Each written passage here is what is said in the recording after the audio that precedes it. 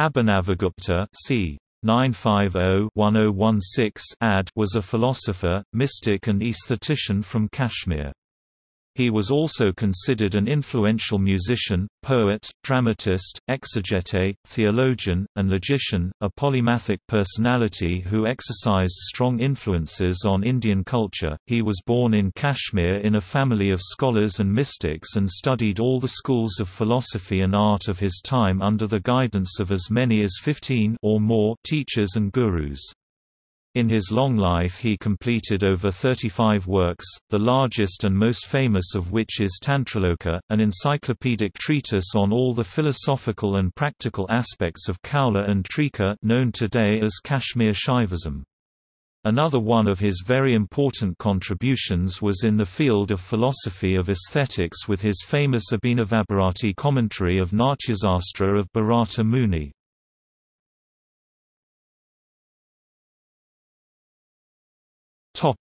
Life. Abhinavagupta was not his real name, rather a title he earned from his master, carrying a meaning of competence and authoritativeness. In his analysis, Jayaratha (1150–1200 AD), who was Abhinavagupta's most important commentator, also reveals three more meanings: being ever vigilant, being present everywhere, and protected by praises. Raniero Noli, the only Sanskrit scholar who completed a translation of Tantraloka in a European language, mentions that Abhinava also means new, as a reference to the ever-new creative force of his mystical experience. From Jayaratha, we learn that Abhinavagupta was in possession of all the 6 qualities required for the recipients of the tremendous level of Saktaputta, as described in the sacred texts Sripurvasastra, an unflinching faith in God, realization of mantras, control over objective principles referring to the 36 tattvas, successful conclusion of all the activities undertaken, poetic creativity and spontaneous knowledge of all disciplines. Abhinavagupta's creation is well equilibrated between the branches of the triad trika, will, icha, knowledge, jnana, action, kriya. His works also include devotional songs, academical, philosophical works and works describing ritual, yogic practices. As an author, he is considered a systematizer of the philosophical thought. He reconstructed, rationalized and orchestrated the philosophical knowledge into a more coherent form, assessing all the available sources of his time, not unlike a modern scientific researcher of Indology. Various contemporary scholars have characterized Abhinavagupta as a brilliant scholar and saint, the pinnacle of the development of Kashmir Shaivism, and in possession of yogic realization.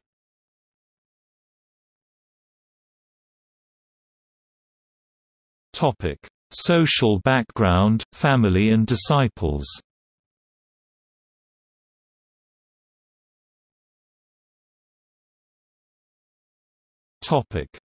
Magical birth.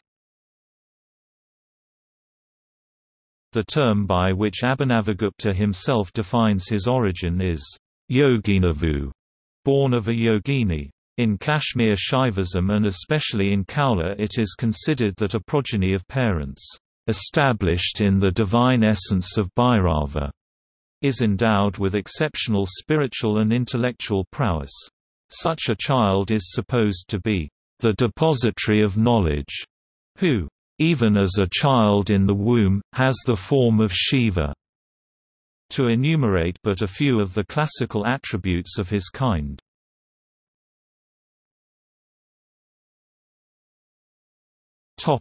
Parents.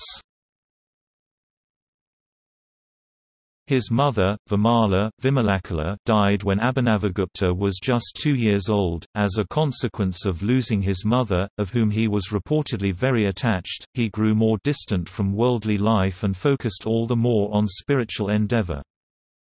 The father, Narasimhagupta, after his wife's death favored an ascetic lifestyle, while raising his 3 children. He had a cultivated mind and a heart outstandingly adorned with devotion to Mahesvara Shiva. In Abhinavagupta's own words, he was Abhinavagupta's first teacher, instructing him in grammar, logic and literature.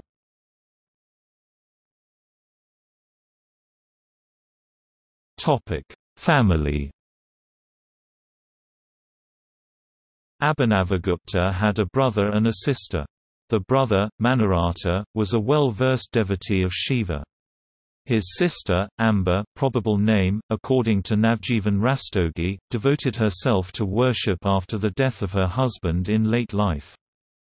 His cousin Karna demonstrated even from his youth that he grasped the essence of Saivism and was detached of the world. His wife was presumably Abhinavagupta's older sister Amba, who looked with reverence upon her illustrious brother.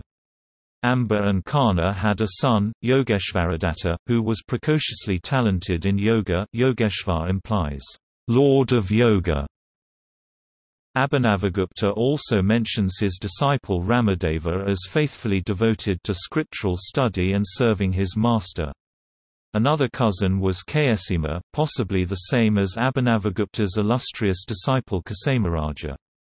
Mandra, a childhood friend of Karna, was their host in a suburban residence. He was not only rich and in possession of a pleasing personality, but also equally learned. And last but not least, Vatasika, Mandra's aunt, who got a special mention from Abhinavagupta for caring for him with exceptional dedication and concern. To express his gratitude, Abhinavagupta declared that Vatasika deserved the credit for the successful completion of his work. The emerging picture here is that Abhinavagupta lived in a nurturing and protected environment, where his creative energies got all the support they required. Everyone around him was filled with spiritual fervor and had taken Abhinavagupta as their spiritual master. Such a supporting group of family and friends was equally necessary as his personal qualities of genius, to complete a work of the magnitude of Tantraloka.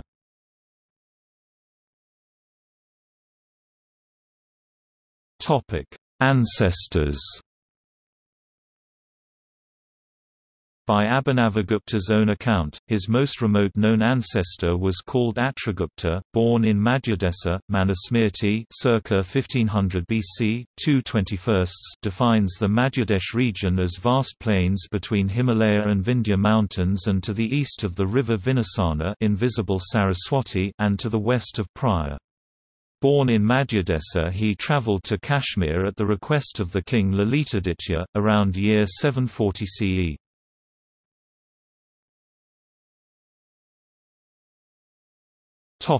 Masters. Abhinavagupta is famous for his voracious thirst for knowledge. To study he took many teachers, as many as 15, both mystical philosophers and scholars. He approached Vainavas, Buddhists, Siddhanta Saivists and the Trika scholars. Among the most prominent of his teachers, he enumerates 4. Vamanatha, who instructed him in dualistic Saivism, and Bhuttaraja in the dualist, non-dualist school. Besides being the teacher of the famous Abhinavagupta, Bhuttaraja was also the father of 2 eminent scholars, Laxmanagupta, a direct disciple of Utpaladeva, in the lineage of Trayambaka, was highly respected by Abhinavagupta and taught him all the schools of monistic thought, Krama, Trika and Pratyabhijna except Kula. Sambhunatha taught him the 4th school, Ardha Trayambaka. This school is in fact Kaula, and it was emanated from Trayambaka's daughter. For Abhinavagupta, Sambhunatha was the most admired guru. Describing the greatness of his master, he compared Sambhunatha with the sun, in his power to dispel ignorance from the heart, and, in another place, with the moon shining over the ocean of Trika knowledge. Abhinavagupta received Kaula initiation through Sambhunatha's wife, acting as a duty or conduit. The energy of this initiation is transmitted and sublimated into the heart and finally into consciousness. Such a method is difficult but very rapid and is reserved for those who shed their mental limitations and are pure. It was Sambhunatha who requested of him to write Tantraloka. As guru, he had a profound influence in the structure of Tantraloka and in the life of its creator, Abhinavagupta. As many as 12 more of his principal teachers are enumerated by name but without details. It is believed that Abhinavagupta had more secondary teachers. Moreover, during his life he had accumulated a large number of texts from which he quoted in his magnum opus, in his desire to create a synthetic, all-inclusive system, where the contrasts of different scriptures could be resolved by integration into a superior perspective.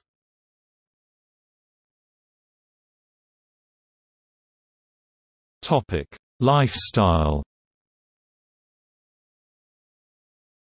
Abhinavagupta remained unmarried all his life, and as an adept of Kaula, at least initially maintained brahmacharya and supposedly used the vital force of his energy to deepen his understanding of the spiritual nervous system he outlined in his works—a system involving ritual union between Purusha as Shiva and Shakti.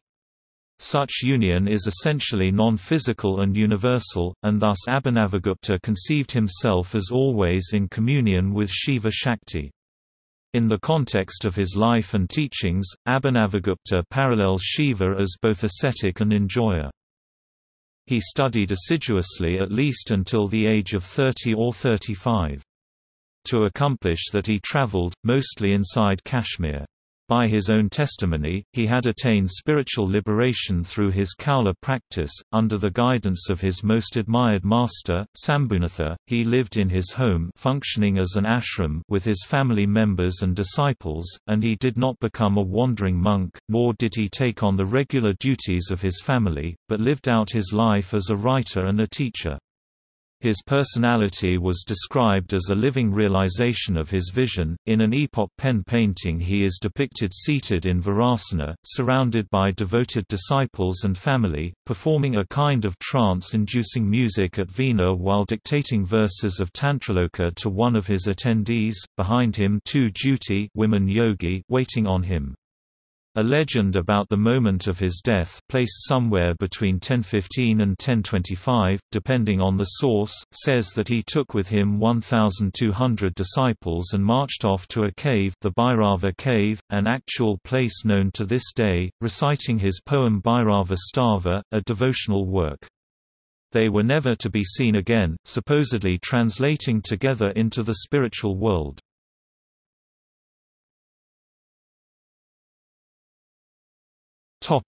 Works. Abhinavagupta's works fall into multiple sections: manuals of religious ritual, devotional songs, philosophical works and philosophy of aesthetics. Here are enumerated most of his works. Bold typeface titles represent the most important ones.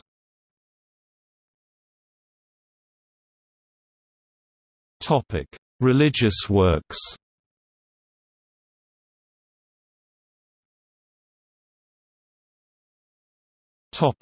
Tantraloka.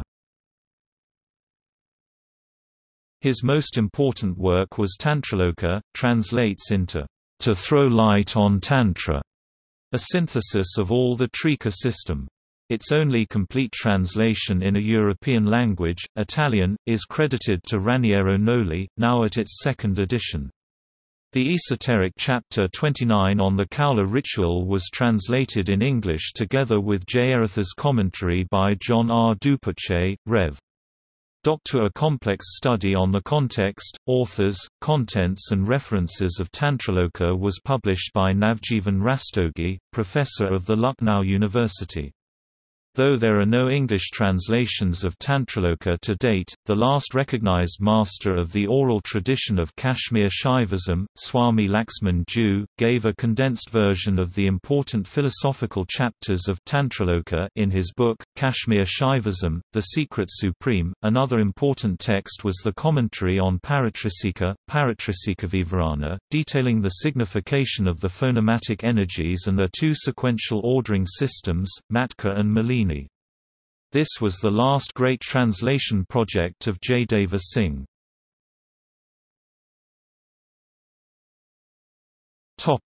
Tantrasara. Tantrasara Essence of Tantra is a summarized version, in prose, of Tantraloka, which was once more summarized in Tantrakaya, and finally presented in a very short summary form under the name of Tantravetadhanaka, the seed of Tantra. Purvapanjaka was a commentary of Purvatantra, alias Malanivajaya Tantra, lost to this day. Malanivajaya Vartika, commentary on Malanivajaya, is a versified commentary on Malanivajaya Tantra's first verse.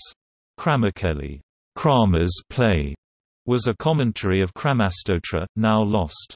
Bhagavad-gita the Samgraha, which translates, commentary on Bhagavad Gita, has now an English translation by Boris Marjanovic. Other religious works are Paratrisika Lahavti, a short commentary on Paratrisika, Paryantapankasika, 50 verses on the ultimate reality, Rahasyapankadasika, 15 verses on the mystical doctrine, Lavi Prakriya, short ceremony, Devastotravivarana, commentary on the hymn to Devi, and Paramarthasara, essence of the supreme reality.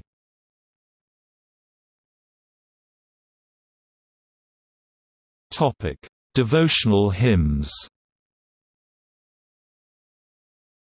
Abhinavagupta has composed a number of devotional poems, most of which have been translated into French by Lillian Silburn. Bodhipankadasika, 15 verses on consciousness. Paramarthakaka, discussion on the supreme reality. Anuvavanavadana, tribute of the inner experience. Anuttarastaka, 8 verses on Anuttara. Krama Stotra, an hymn, different from the fundamental text of the Krama school. Bhairava Stava, hymn to Bhairava. Dehasthardavatacakra Stotra, hymn to the wheel of divinities that live in the body. Paramarthadvadasika, 12 verses on the supreme reality. And Mahapadesa Vimsatika, 20 verses on the great teaching. Another poem, Sivasakta Vinabhava Stotra, hymn on the inseparability of Shiva and Shakti, was lost. Topic: Philosophical works. One of the most important works of Abhinavagupta is Isvarapratyabhijna Vimarsini, commentary to the verses on the recognition of the Lord, and Isvarapratyabhijna Vivti Vimarsini, commentary on the explanation of Isvarapratyabhijna. This treatise is fundamental in the transmission of the Pratyabhijna school, the branch of Kashmir Shaivism based on direct recognition of the Lord, to our days. Another commentary on a Pratyabhijna work, Sivadsya Lakana, Light on Sivadsthi, is now lost. Another lost commentary is Padarthapravisa Nirnaya Tika and Prakankavivarana, comment on the notebook, referring to the third chapter of Vakyapadya of Bhartrihari. Two more philosophical texts of Abhinavagupta are Kathamukha Tilaka, ornament of the face of discourses, and Bedavada Vidarana, confrontation of the dualist thesis. Abhinavagupta's thought was strongly influenced by Buddhist logic.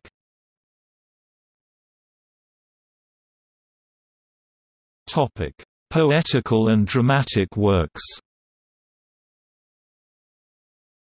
Abhinavagupta's most important work on the philosophy of art is Abhinavabharati, a long and complex commentary on Natya Shastra of Bharata Muni.